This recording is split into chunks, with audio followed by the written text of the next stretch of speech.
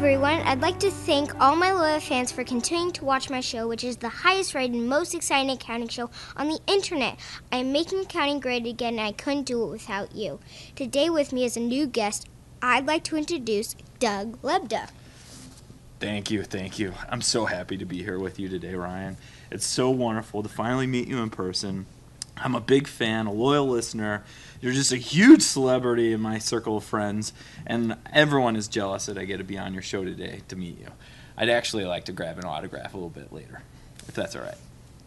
Yeah, I know I'm great. We could have a whole show on that, but let's discuss accounting changes. I brought you in here today to discuss a proposed ASU that is hot off the press. On March 7th, FASB released a proposed ASU regarding some changes to non-employee stock-based compensation. Can you give me some insights to the changes that the FASB is looking to make? Yes, absolutely, Ryan. Currently under U.S. GAAP, there's actually two different accounting models. One for non-employees under ASC 50550, formerly EITF 9618, and one for employees, ASC 718, which is formerly FAS 123R. Under the proposed ASU, the FASB is looking to substantially replace ASC 50550 with ASC 718.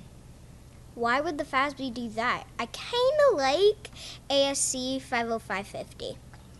Well, upon reflecting on the two different models, the FASB believes there's no substantive difference between share-based payments to employees and non-employees. And since there's no substantive difference, there's no need to require companies to apply two different accounting models. Well, what are the differences? I know you know the differences, Ryan, but for your viewers, there's actually many differences between the two different models that create differences in recognition, timing, and amount of expense. However, the primary differences are listed here on this slide.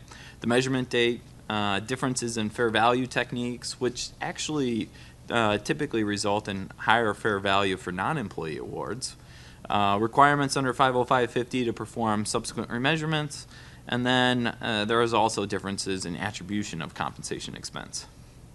Okay, great. So the FASB is going to fix everything and make everything align, whether it is an employee or non-employee stock award. Well, not exactly, Ryan. What?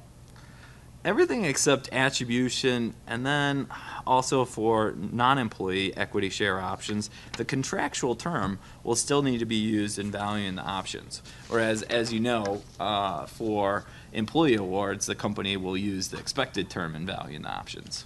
That difference could impact the fair value of the award, as generally the contractual term is longer than the expected term, and a longer period of time results in a higher fair value of the award. While the FASB wanted to make everything consistent and eliminate ASC 50550, given the differences in performance that can happen between employees and non-employees, the FASB thought those two differences needed to remain. Interesting. So the main message is that basically all substantial differences listed on the next three slides will now be aligned to what is in current ASC 718. With the exception of attribution and using the contractual term as a fair value assumption. Yes, absolutely, Ryan.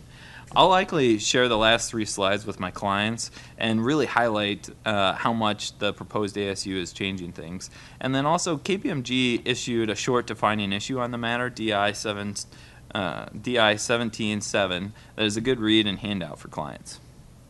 Okay, great. So do you think it will actually save companies and clients time? Absolutely, Ryan.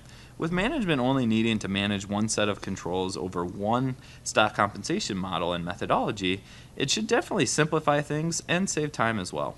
Phenomenal!